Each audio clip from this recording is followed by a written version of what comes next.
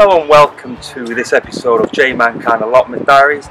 As usual, what I'm going to try and do is have fun, okay, give you a brief update of what I'm doing at the plot, what I've done, what I haven't done, and then I'm going to go and, as usual, I try to have at least one objective today when I come to the plot. And the objective today is going to be transplanting my cabbage. That's going to be the objective today. Hopefully you'll enjoy the episode, you'll have a joke, you'll have a laugh, you may even learn something. But the weather has absolutely been fantastic.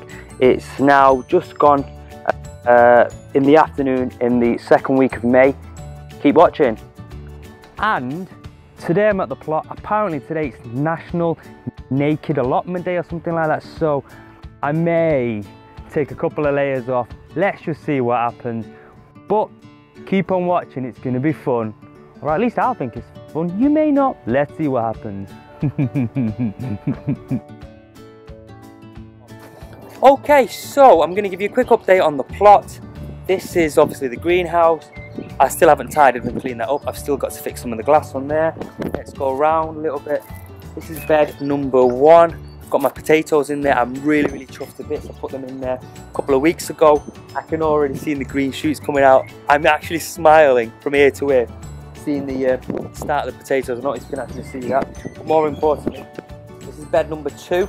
I put my turnips in there not too long ago, a couple of days to a week ago. So that's bed number 2 there, okay?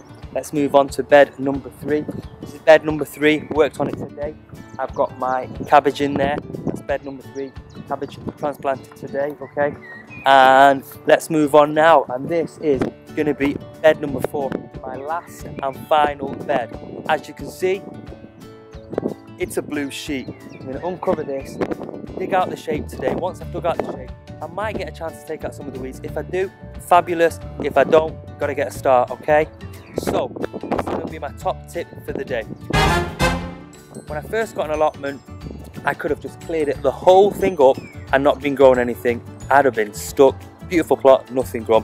What I did do, however, was I started tidying up. While tidying up, I started sowing things. And as I sowed things, the plot became, or the raised bed became available to put something in. Stuck it straight in.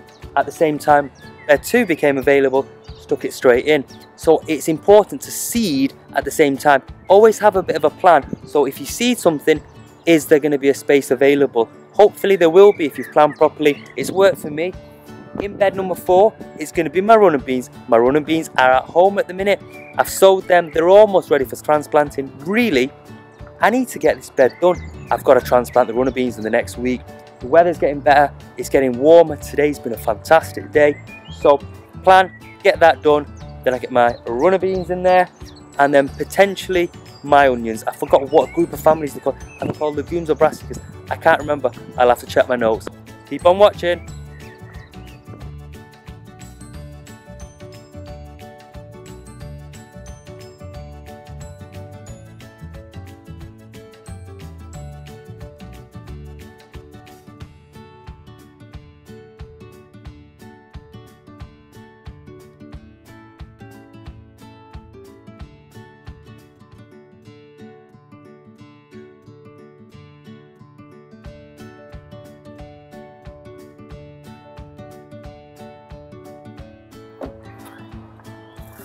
Okay, so quite simply, what I'm going to have to do is dig out all the weeds slowly but surely on the right hand side. The left hand side actually is fine. I've already taken out the weeds on that before I actually put the blue thing down. So on the right hand side I'm going to have to dig it up, take out the weeds. Top tip, here it comes. Use a fork when you're taking out the weeds. If you use a spade, then you're only going to shred the roots and multiply the weeds. Okay, so if you use a spade, you can end up cutting the weeds and you'll have more weeds. If you use a fork, all you're going to do is pull them up and take them out. So here goes a long job of pulling out the weeds.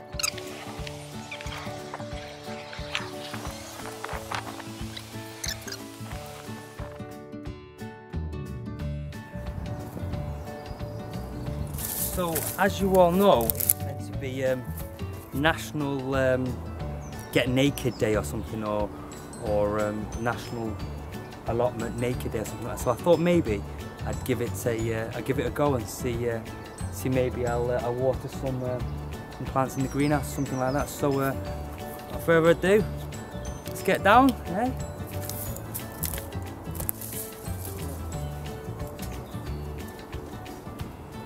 It's already 2 items there, so hopefully have a bit of fun, eh? Item number 2.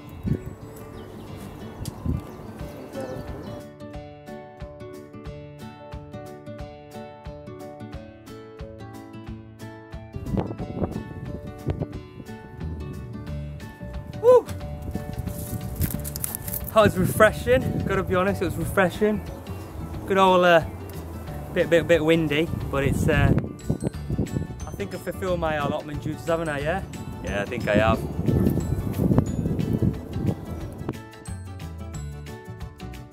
Okay, so like I said, my objective for today is literally going to be putting my cabbage into the raised bed. Anyway, let's get on. So what I've decided to do, these particular cabbage actually open up to a decent size, so what I'm going to do is I'm only going to put 4 in. Sorry, not 4, I'm going to put 1 here, 1 there, leave a little bit. So I've changed my mind, I'm actually going to put 3 in.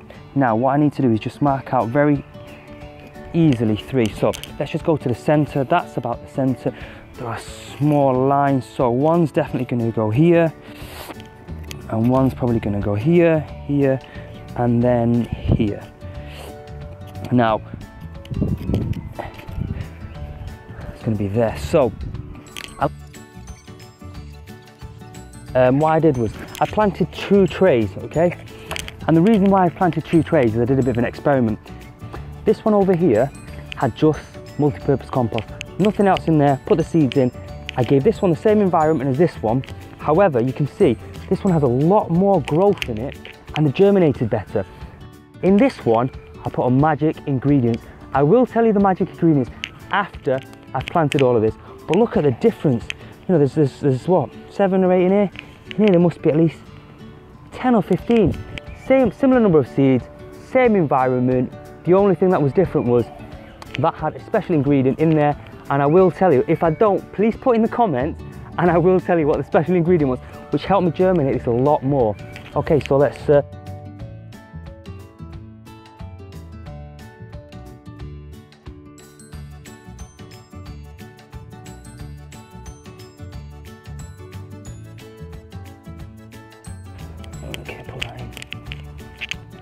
okay, so quite happy with what I've done today. I've got 1, 2, 3, 4, 5, 6, 7, 8, 9 cabbage in. I do have more cabbage. I'm going to keep some just in case these get eaten by slugs or anything like that. Last thing to do is literally going to be watering the plants. Get rid of them. One of the most important things to do. Give them a good old watering.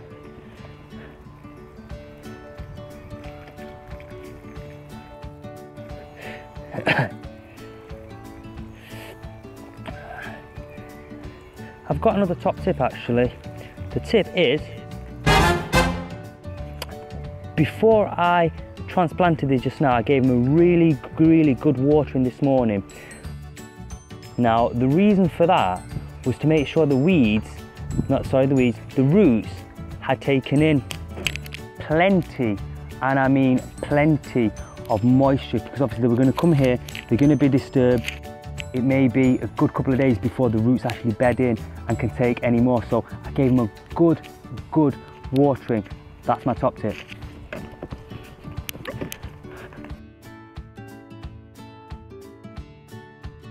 So that is now them transplanted. I'm going to try and make some kind of netting. I don't know if you can see, but I've got netting just on my turnips here to stop the birds getting them. But I need to buy some netting. I forgot to buy some more netting. So I'm going to try and make some kind of concoction just to protect them for today really. I'll be back tomorrow, definitely put netting on them. I've looked after these for 2 months and now I've put them in. If something happens, I'm going to be really frustrated.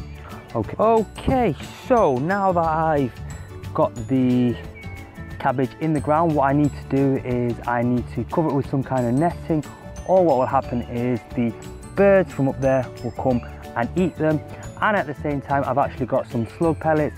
I'm going to put some slug pellets just around the side. I'm going to try my best, and I mean my best, not to put into the plants because I want to try and be as organic as I can.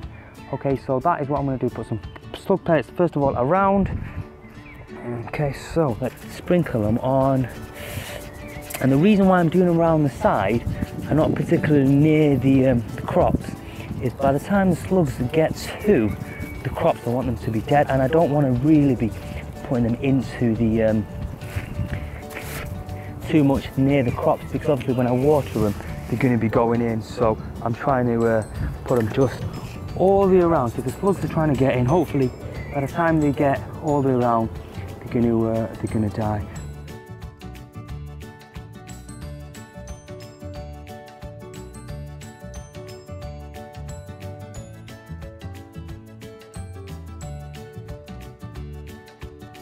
You probably can't see on the camera, but I'm happy with that. Cabbages are down. It's now protected from the birds above. Some slug pellets, protected from the pests from below. Hopefully they'll just grow. Next thing is going to be sorting out the next part of the allotment.